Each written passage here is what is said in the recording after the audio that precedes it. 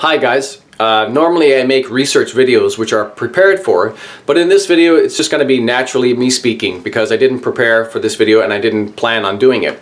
But today I tweeted the following tweet on Twitter, which says, "My Muslim wife stopped praying her 5 daily Salah prayers by her own choice, and her last Quran recitation made her feel disgusted by its message. She also started going to church with me by her own choice. Despite all that, she still says I'm Muslim, so keep praying, guys."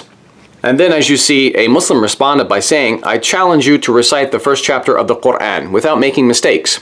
I think it is an easy challenge since you said you were a Muslim for a while."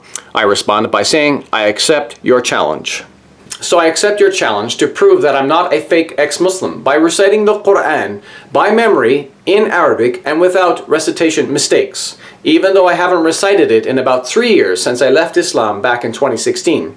In fact, I will even blindfold myself by using my wife's blindfold to prove that I'm not reading from any text while reciting.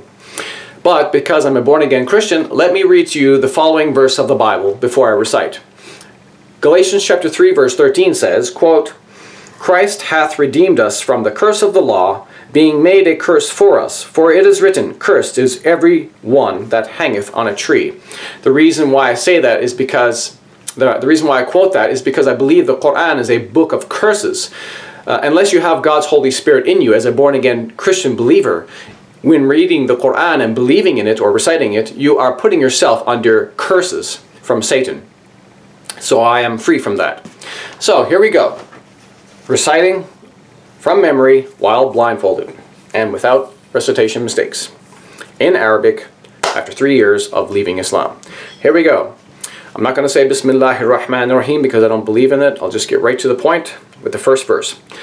Alhamdulillahi Rabbil Alameen Ar-Rahmanir Rahim Maliki Yawmiddin Iyyaka na'budu wa iyyaka nasta'in Ihdina as-siratal mustaqim صراط الذين أنعمت عليهم غير المغضوب عليهم ولا الضالين. And I'm not saying amen or ameen to that because I don't believe in it. So there you go. That's proof that I'm not a fake ex-Muslim. God bless you in Jesus' name.